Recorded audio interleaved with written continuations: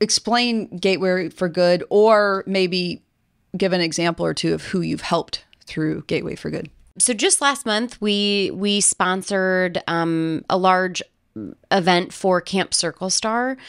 Camp Circle Star is very near and dear to my heart. I had a friend whose child went to Camp Circle Star, and Camp Circle Star is a nonprofit camp for disabled children. And they do not, essentially, it could be any disability, right? There's a lot of camps out there or programs out there for children and adults with Down syndrome or autism. Camp Circle Star, it envelops every disability.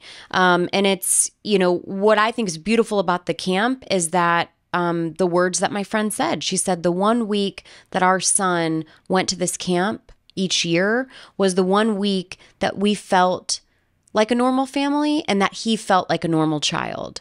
And when he passed away years ago, I felt called to support I felt called to support Camp Circle Star, and that was the very first donation we made in our Gateway for Good program. But the donation was also coupled with, I called the director of Camp Circle Star and I said, hey, I want to surprise my friend Katie, and I would love to be able to do something of service hours and take her with me. And so her and I were able to go out to the camp and replant flower beds.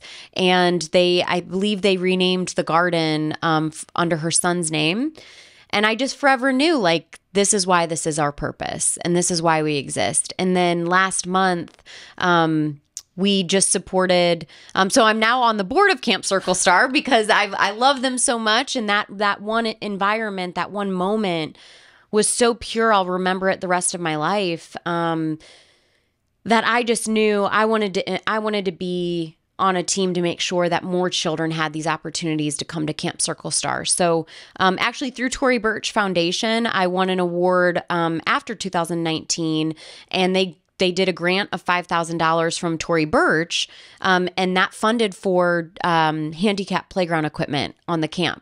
So it's just been really cool to see how we've put in so much effort for good to see this camp succeed and to grow. And it's just flourishing now.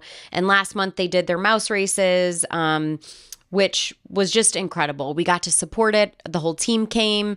And, it's really something that I think is a beautiful purpose for the community, and something that is definitely always going to be a part of our Gateway for Good program.